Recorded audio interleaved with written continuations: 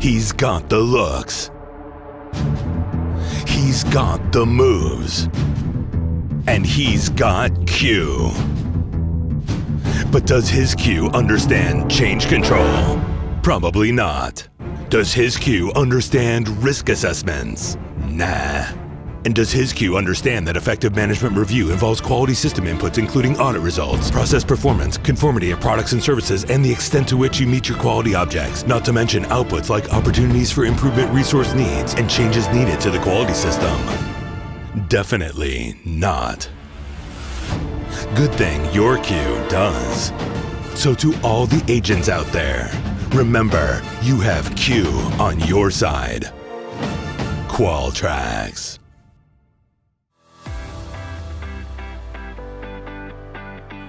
Hello everyone, welcome to our 2021 Qualtrics User Conference. I'm so excited for us all to finally be back together again. I'm Amy Ankrum, I'm the CEO here at Qualtrics, and super excited to be working with you all today. I know we're in a little bit of a different setting as a virtual conference, and normally we'd be hosting you all here in Blacksburg, but the reality is we've got a really great program in store for you. In fact, just like James Bond's martinis, we're going to shake things up for you today. If any of you have ever been to any of our past events, you know we like to do things a little different at Qualtrics. So I assure you this is going to be a really engaging, collaborative time today here in our virtual conference. The team's put a lot of work into really tailoring your day-long program for sessions that are best for that, for the learning, the collaboration time. And then you have a whole lot of sessions that are also available for you on demand. So I'm very, very excited to share that with you today. Before we roll into those cool sessions though, I did want to take a moment and just reflect a little bit on what a different time it is in our world today.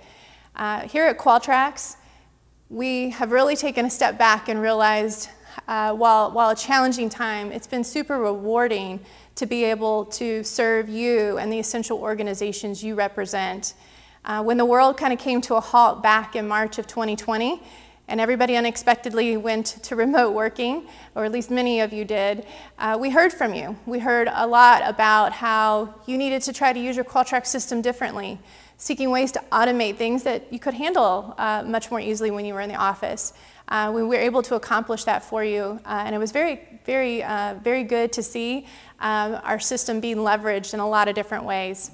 We also heard from many of you who needed to get people into Qualtrics quickly and differently than before, and we were able to provide complimentary licenses there at the peak of the pandemic when budgets and procurement cycles weren't what it was about. It was about getting you access to critical information. And that's what we do at Qualtrics. Give back is part of our DNA. So we've been happy to do deferred payment programs, to be able to provide complimentary collaborative sessions with our Qualtrics team and experts, go to remote implementations, and ultimately deliver content that we felt like was most important to you because you were telling us what you wanted to hear in educational webinars and videos and blogs. And we couldn't have done it without our great partner community. Many of you have contributed to the content that we've been able to share to our Qualtrics customers. So I want to give a big shout out to A2LA and A&AB in particular for the work that they've done with us over the past year and a half in terms of ongoing virtual content. I also think this is a time, while challenging, we here at Qualtrics like to look for the silver linings. One of those certainly is seeing what a contribution our customers make in the world. We saw where many of you were here making just a big impact in your communities during the pandemic. So I wanted to highlight a few today of some of those really important customers' impacts. So we have first the CDC. The Center for Disease Control has certainly been working tirelessly to protect our nation's health and ensure that state and local public health partners had the resources, guidance, and scientific expertise they needed to respond. We also heard early in the pandemic from MRI Global. They received permission from the FDA to get emergency use of the coronavirus to do safety vaccine testing. And they also were able to create a biocontainment system that enabled us to safely evacuate passengers from cruise ships, which we all remember was a challenging time. And our customer sports medicine research and testing lab. They helped bring back America's pastime, Major League Baseball, in a big way. So when there weren't any live sports being played, I know that was challenging for some. And in May of 2020, thanks to their thorough comprehensive testing with athletes, they were able to get Major League Baseball back out on the field. And last but not least, the U.S. Army Corps of Engineers was able to provide nationwide support while, to overflowing hospitals. They created hundreds of alternate overflow sites for hospital beds and staff. So a big shout out to those organizations. I don't want to limit our thanks to just them. I know so many more of you have just played a critical role, and we thank you, and we're just proud to be able to be a part of a community with you and be your partner. So in addition to, yes, it's been a little bit of a crazy time, we've got some new news going on at Qualtrics too that I want to share. I'm sure many of you are already well aware that we were acquired in March of this year by Ideagen PLC. So Ideagen is a publicly traded company on the London Stock Exchange based in the UK and is a world leader in risk and compliance solutions. And I can tell you that one of the really exciting things that I saw as we looked at the opportunity to join Ideagen was the real alignment in our purpose of serving organizations like yourself that make a critical contribution to society, but also in the core value set. And I know that's something that you've always appreciated from us and how we work together with you, and I can assure you that is a part that will obviously continue on as part of Ideagen. We are now a part of a team of over 700 people here globally, bringing game-changing solutions to you. And I think what I also wanted to share is that all of our Qualtrics team has had the opportunity to stay and continue on with Ideagen, which is just not always the case in an acquisition. But why we were doing this with them, why this seemed like such a great opportunity for our customers and our team, is that we are actually establishing the Ideagen North America headquarters here in Blacksburg, Virginia. And we will be bringing not just Qualtrics to North America, but all of the Ideagen product family. And that includes a lot of different solutions, which is really cool. We have solutions from not just quality management, audit, risk, compliance, also significant collaboration technology and tools. So there is a much larger suite of products now available to you as part of our customer base. And I wanted to also share with you a little bit about, well, what does that mean for the Qualtrics product and where we're taking it for the future? All really exciting news for our users. So as you may know, Ideagen also has another quality management offering called QPulse. So what we are doing today, and we've already started down this journey together, is we are looking to build them together as one best-in-class quality management solution. So as we continue to add value to our Qualtrics offering and the QPulse offering, our goal is to bring those solutions together over time. And your feedback on what's most important will be a very, very big part of what that solution continues to look like as we evolve. I thought it'd be really neat to share some of the things you can immediately start accessing today that you might not have been aware of as part of our new Ideagen organization. We have several different types of technologies that can be used in conjunction with Qualtrics. One I wanted to mention is called Huddle. And in fact, I know some of our customers are already Huddle customers, which is fantastic. Huddle is a very powerful FedRAMP authorized collaboration technology, and it allows you to do online document collaboration in a very secure way. And it also provides client portal solutions, which is something I know I've heard from many of you. It's really cool. We've been using it ourselves for some of our projects. I highly encourage you to check it out.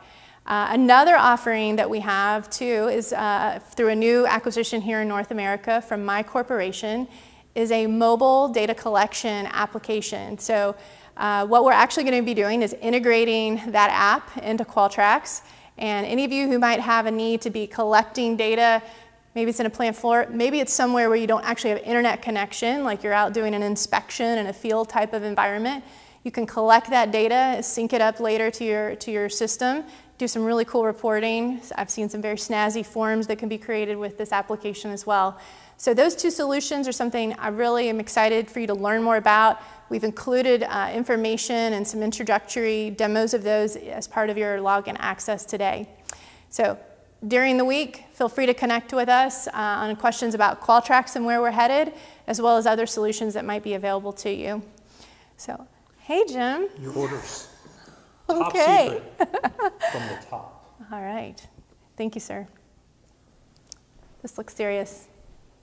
Calls for shades. You may or not be aware that today's theme for our conference is Secret Agent. You have a mission. Your mission, should you choose to accept it, is to rendezvous with an elite team of quality and compliance experts. We've brought together Qualtrics experts, accrediting bodies, and fellow Qualtrics users to help you get the most value of the Qualtrics system and make your life easier. We have learned that you may or may not be used to doing things in the same way because it's comfortable. Today, the mission is about thinking outside of the box and getting outside of your comfort zones. You will create innovative processes, learn ways to manage your teams and projects more effectively, and ultimately have more time to keep doing what you do and changing the world for the better. You now have your license to learn. You know we had to be cheesy a little bit here at Qualtrics. It is the user conference.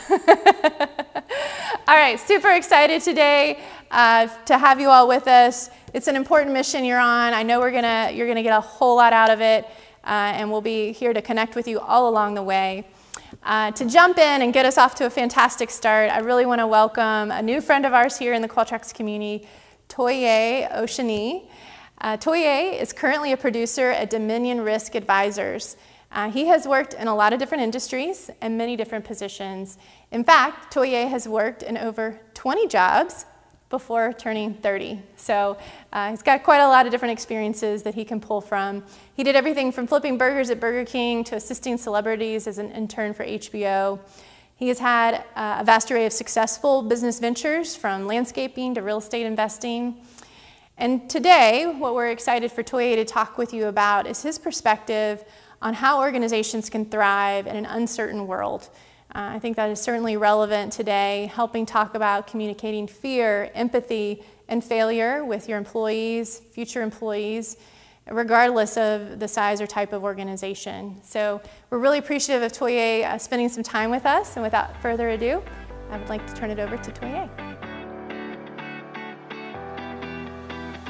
Hello everybody, and welcome to the 2021 Qualtrics Digital User Conference. My name is Toye Oshani, and I would like to thank Qualtrics for this amazing opportunity to kick off this year's events. This is the 13th conference that Qualtrics has done, and I was told that they do it about every 18 months. 18 months. I want you to really think about the last 18 months and everything we've been through. I've been through a lot, you've been through a lot. Lord knows my kids and my wife have been through a lot. Trump, Biden, Harris, Kobe Bryant's death, killer wasps, Black Lives Matter, the pipeline, cyber attacks, remote work, hybrid work. Now we've got the Delta variant, and we can't forget about good old-fashioned COVID-19.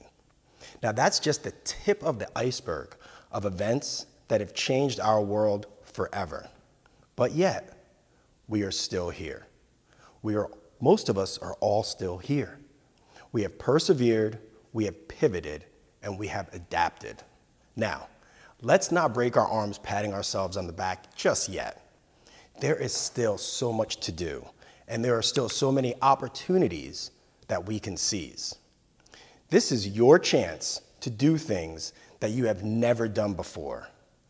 I do believe that more businesses will achieve a level of greatness that they would have never imagined due to the pandemic.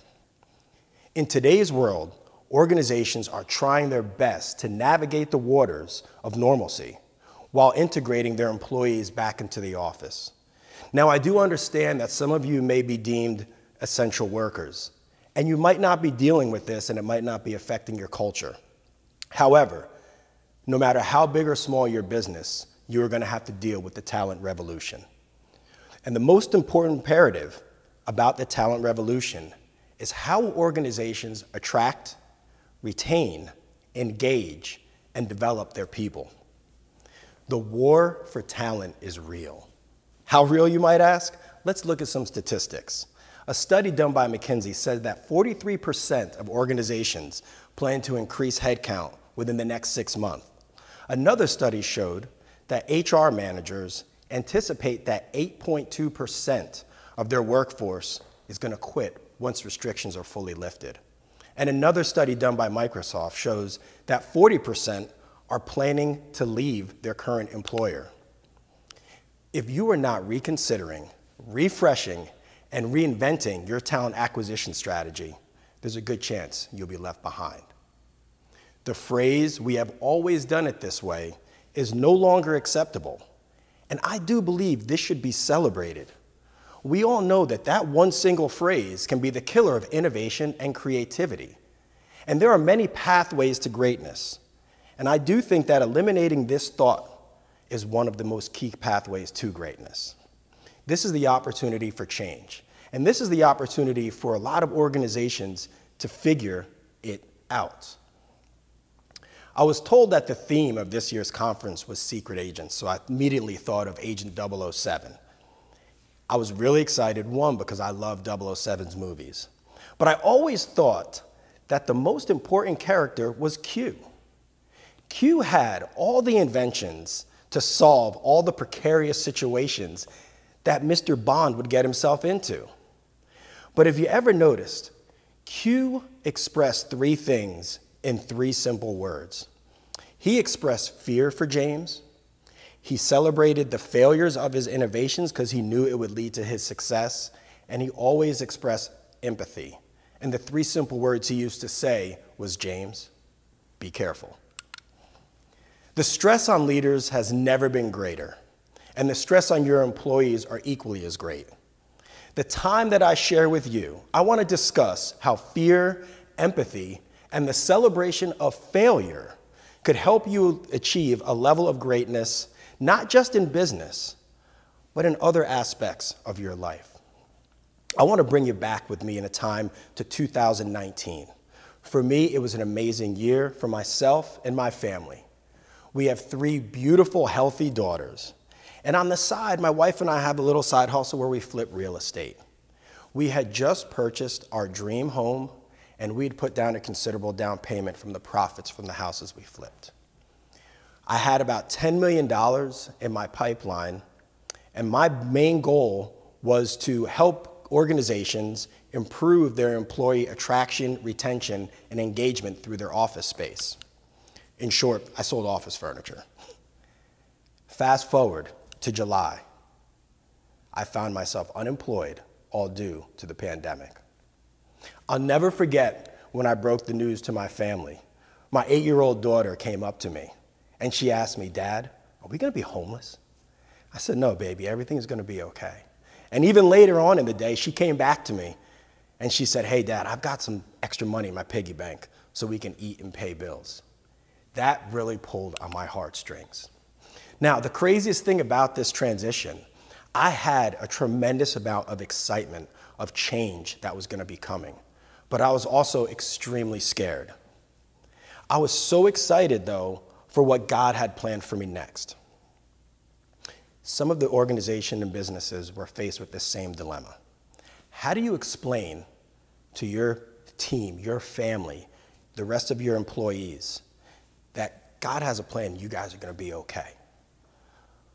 I knew, as the sole breadwinner of my family, I had to figure it out.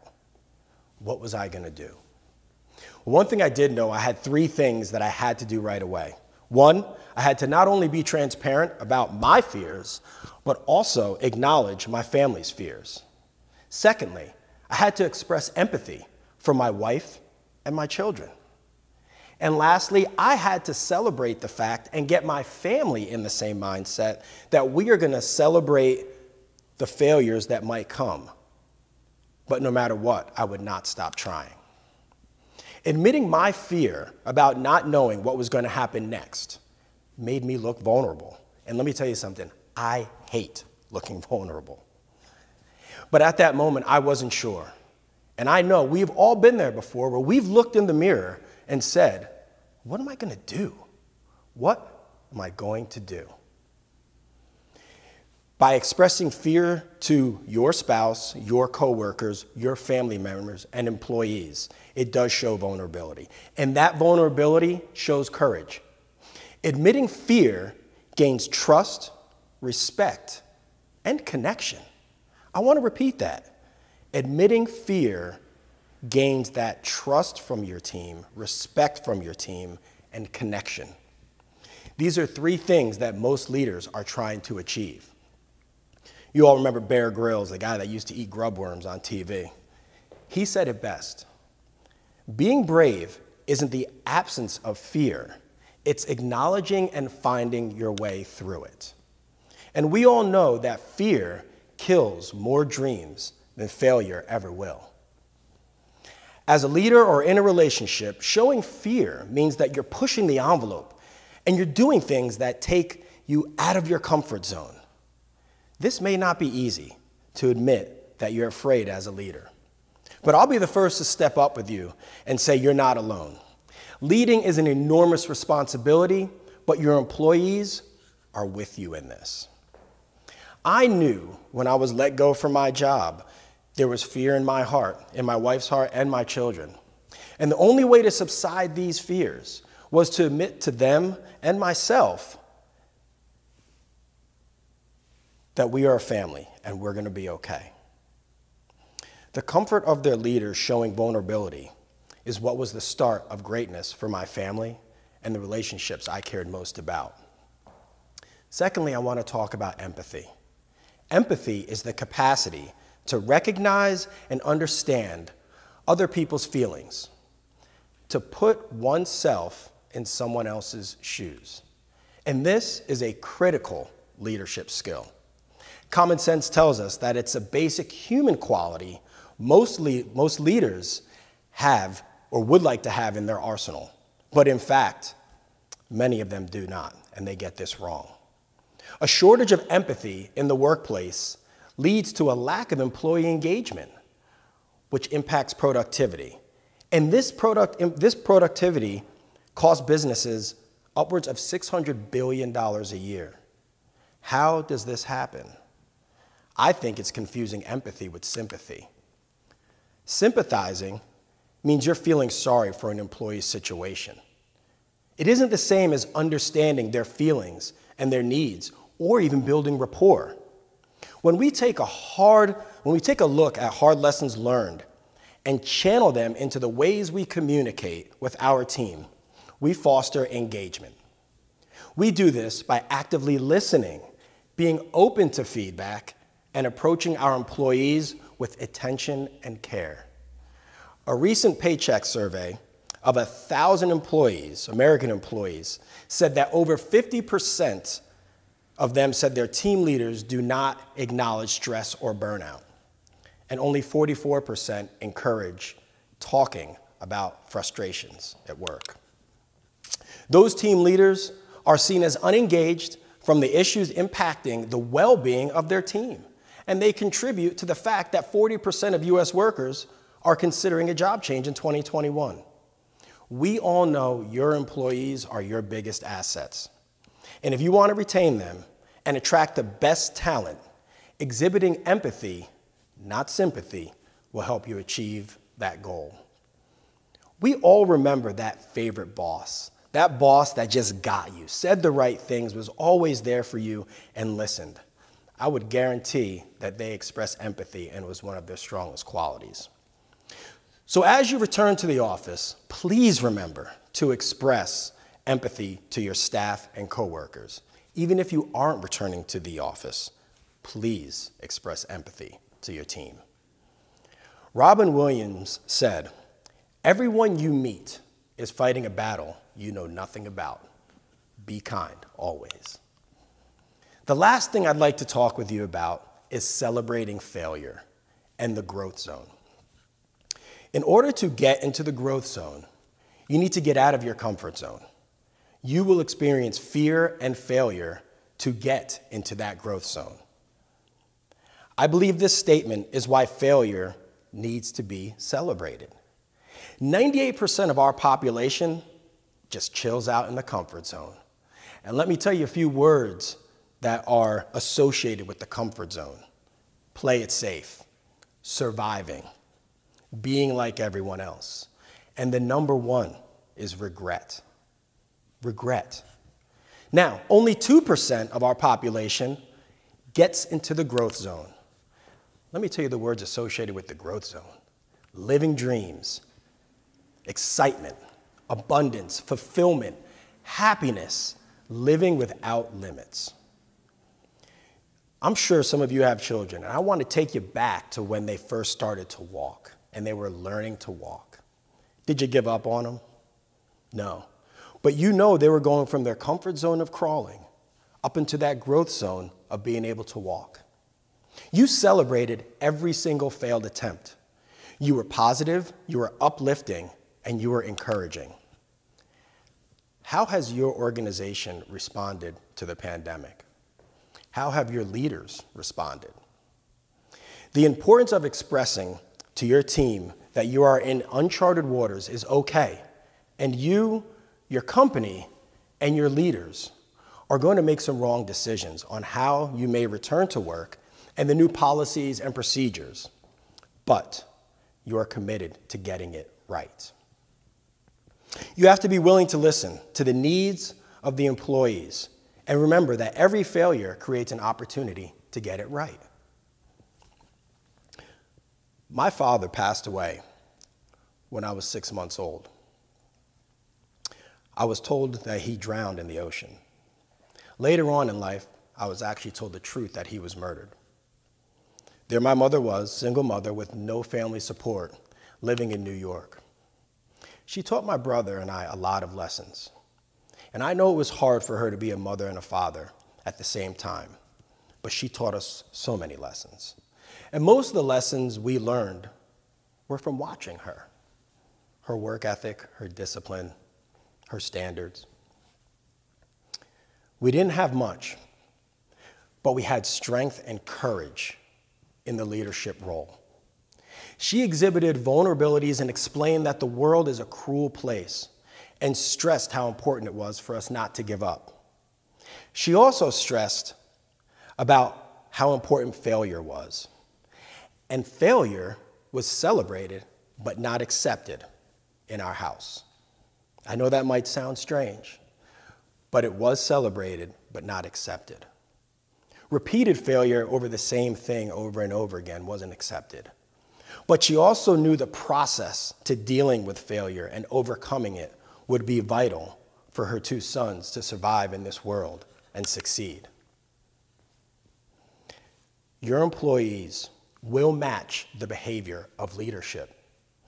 And as we go into this new phase in our lives, it is vital that we don't let this opportunity for change pass us by.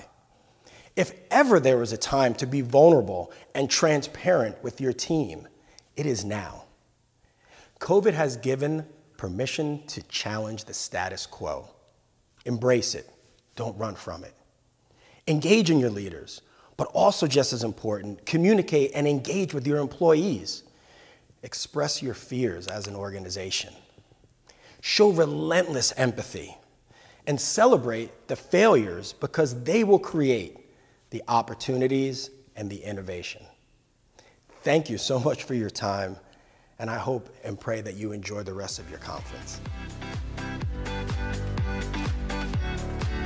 Big thanks to Toye Oshini. We really appreciate him sharing his personal experiences with us today. I know given all of us a lot to consider as we are on our own personal and professional growth path. Thank you, Toye. We really, really appreciate it. Before we roll into sessions, we have a special feed for you today out of the UK. We didn't want to announce our news about being part of IdeaGen without giving you a chance to actually meet the CEO of IdeaGen, Ben Dorks. So I'm going to turn it over to him. He is actually talking to us today from our headquarters office in the UK. Ben? Good morning. My name is Ben Dorks. I'm Chief Executive of IdeaGen. Welcome to the Qualtrics User Conference. I'm sure over today you're going to have a great time listening to some really interesting and informative sessions on our products, our product roadmaps, listening to customers and the successes and journeys that they've been on using the Qualtrics product. I thought I'd take the opportunity just to speak today to welcome you into the IdeaGen community. Obviously, from our acquisition of Qualtrics in March, I'm sure that you probably felt a little bit of uncertainty, as many customers do, as they look at the organisation they've so successfully dealt with over many years be taken over by another company, especially a British company. But hopefully you now feel that we've gone through those early stages and that you're starting to see the benefits of Qualtrics as part of a larger, more global organisation. We continue to invest into our North American operations by strengthening our team, focusing on areas of support and cloud and product development. We continue to focus on accelerating the roadmap, ensuring that you, our customers, are seeing ever more positive and beneficial outcomes from utilising our products. And I think what really excites us is the opportunity that we have to grow our North American base, bring in more customers into the IdeaGen community, and really create a network of organisations that are sharing and collaborating and creating innovation in our core markets. Over the rest of today, I hope you have a great time, and most importantly, you start to really feel the benefits of the IdeaGen community. And I look forward to talking to you, maybe not virtually next time, maybe even in real life, as we get the chance to meet and share more information at the next Qualtrics User Conference. But have a great day, and thank you very much.